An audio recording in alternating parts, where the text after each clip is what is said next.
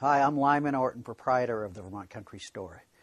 Evening in Paris Perfume. Eau de Parfum, as it's called in France. Such a popular perfume from the 20s through the 50s. And we get so many letters on this, and the thing we hear most is about how people remember their moms wearing it. I've got a few quotes here from customers just to give you a flavor of that. Many memories of 1959. I wore it when I met my love of my life. Another customer writes in, my mother used this perfume. My daddy used to give it to my mother every Christmas. What memories rush back every time I smell it. Thank you for the chance to revive some wonderful memories. And another customer writes in, this was the very first perfume my mother ever bought me in the 7th grade.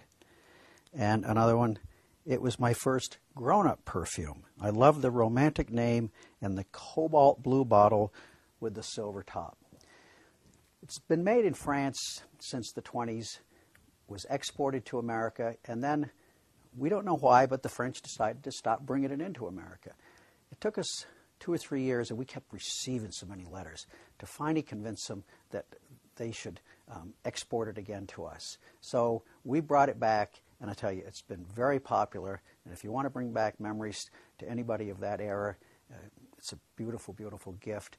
But also, it's just a wonderful perfume to wear. So even if you've never heard of it, give it a try. And I guarantee you, you'll run into somebody who has a memory, and they'll go, oh my gosh, you were an Evening in Paris perfume. In the famous cobalt blue bottle with the silver top. Thanks. Talk to you again.